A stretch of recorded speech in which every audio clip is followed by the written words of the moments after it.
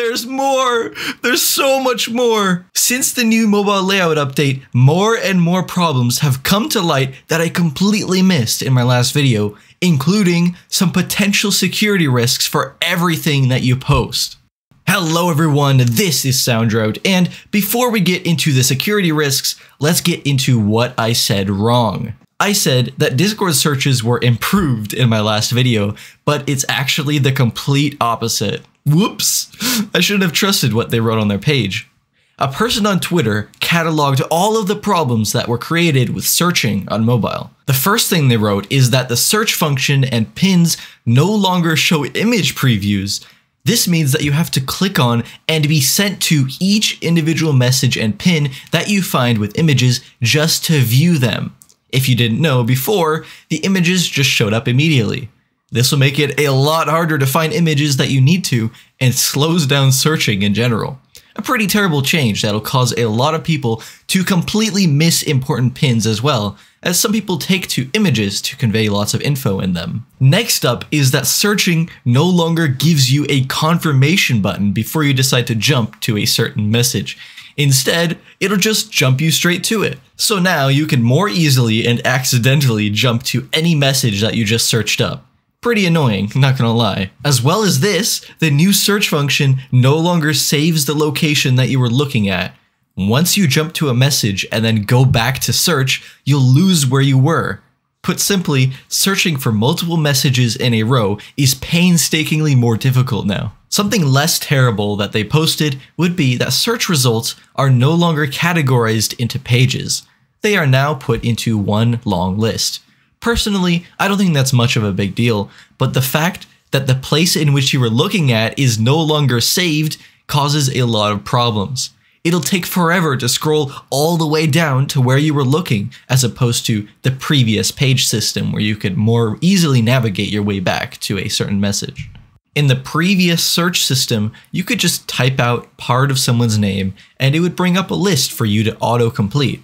This saved a lot of time, but like the other changes listed so far, there's no way to do this anymore.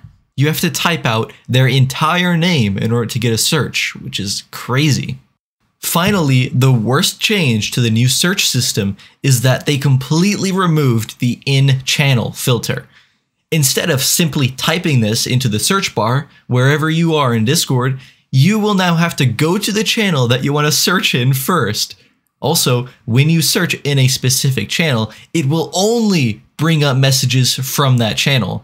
This means it's impossible to do a server-wide search now.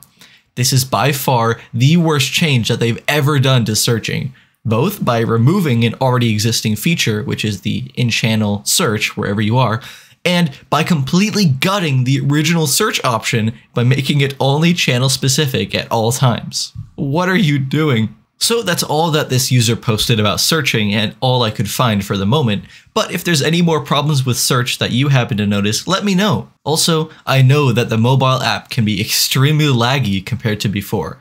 That's something that I also missed in the last video, so I thought I should mention it. At last, we get to the real security risks that Discord has made apparent in their latest update.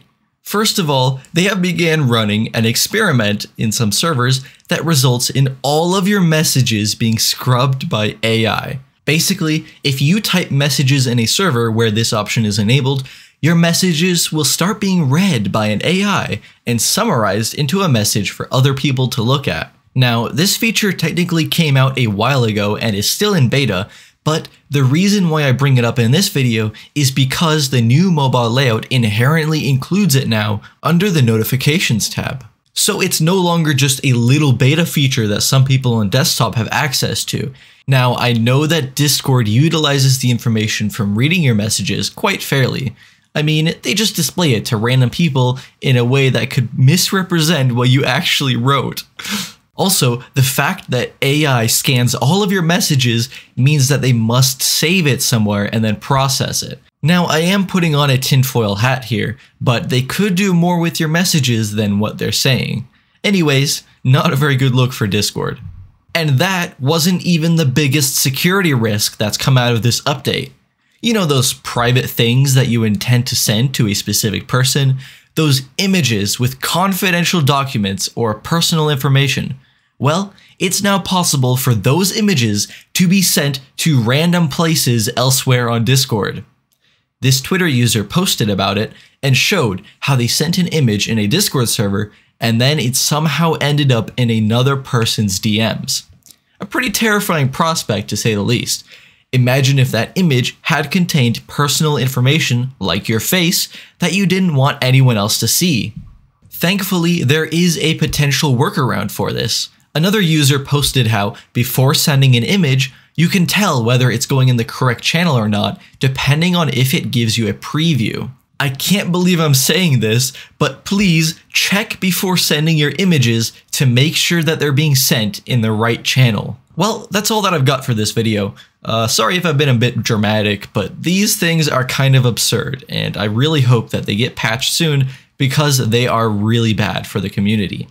If you happen to find anything else that's wrong with the new mobile update that I haven't covered here, feel free to drop it in the comments below. Also, let me know what you think about these specific issues too.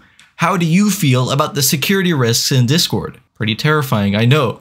I hope that they eventually patch them up and we can go on our day without being worried about our messages being sent in the wrong places. Thanks for watching.